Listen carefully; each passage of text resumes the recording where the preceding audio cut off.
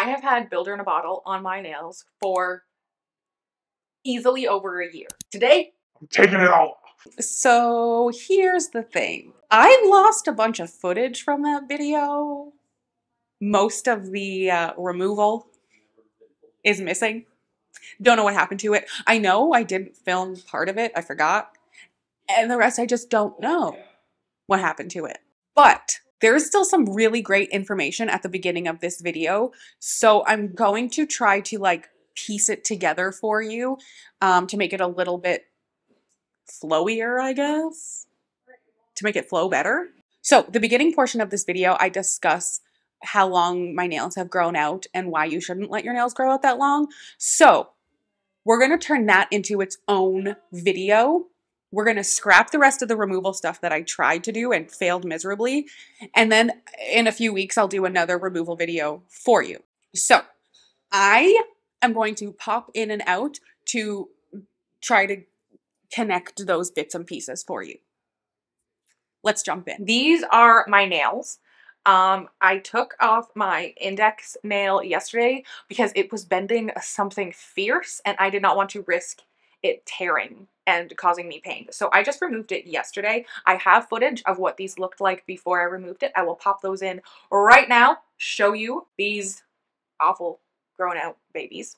I'm also going to take the time to show you why it is very important to not let your nails go 4 to 6 weeks. This is probably closer to 8 weeks, honestly. This is exactly why. So on the broken finger, or the one I've already removed, you can see this crack right here. This right here happened because the growth, the apex, which you can see easier on this nail, grew out. All of your strength and structure is this part of your nail here, right here. It should be back here, right? All that structure, all that strength holding on back here, it has grown out to here. And that's where, basically, that's where we're going to get cracking, is right across there. Because we have nothing back here holding this on, holding this stable. So you're going to either get cracking right here, which is exactly what happened. It cracked right across the apex. But also, if you're not going to get cracking, you're going to get lifting. See that? It's talking to me. That hurts. That is happening again. Well, the apex on this nail honestly isn't as big as the other ones. That is happening again because the structure should be here. All the structure, all the strength of your nail should be back here. When you hit your nail, when there's pressure on your nail, that is where it protects it. That is where it's like, I'm strong. I'm in charge. I'm going to keep this nail together. Once it is out here, once all the strength and structure is out here, it's almost like it's heavy, right? It's almost like its center of gravity, its center of balance, if you will, has moved too far forward and now it's heavy and there's nothing back here holding with structure, holding it on. I hope this is making sense. So basically you're just going to get lifting because you've got so much nail out here. All the structure is towards the end of the nail and literally nothing back here. So it's like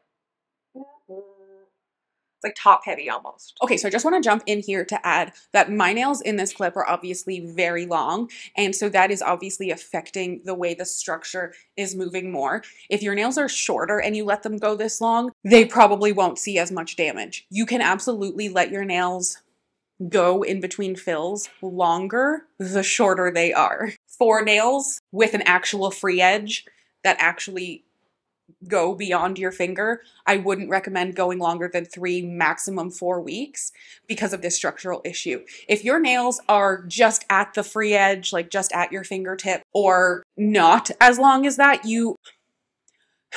I don't recommend it, but you can go much longer between doing your nails if they're shorter. And simply the reason for that is your structure isn't as extreme.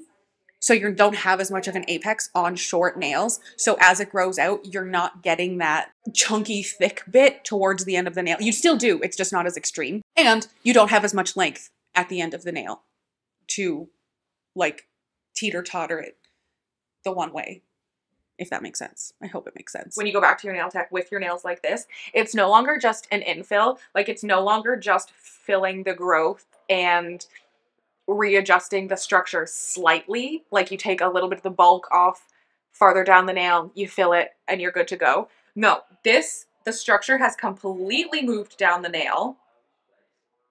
You have full centimeters of naked nail here, and all the structure has moved down here. At this point, we have to remove all of this bulk.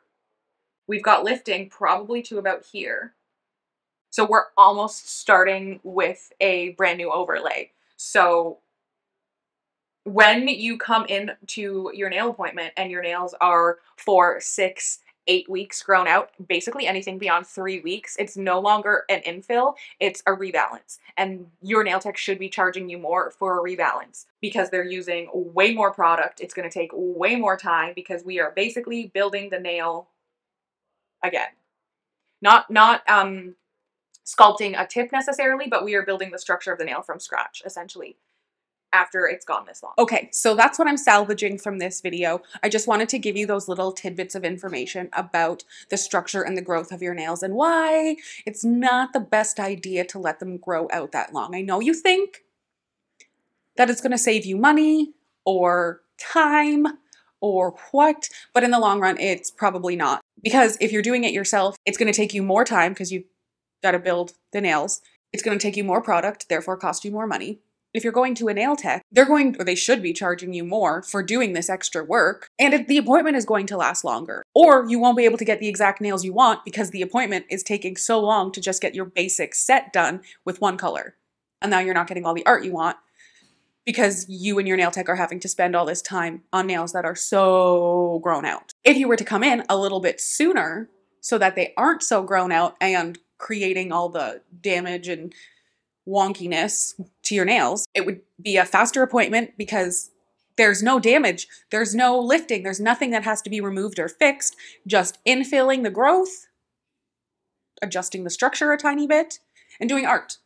So you're going to get the nails you want in probably less time. Those are the basic reasons why you shouldn't let your nails go an extreme amount of time between fills. It's not good for your nails. Plain and simple. Especially if you're trying to keep your natural nails healthy, you gotta go more often. You gotta do them more often. Plain and simple. No way around it. Unless you can stop your nails from growing, that's the only option. So go ahead, leave a thumbs up if you like this video and you found it helpful, because it helps me. And go ahead and subscribe. It's free. If you have a YouTube account, you can subscribe to any channel for free. And I will see you in my next video. Bye!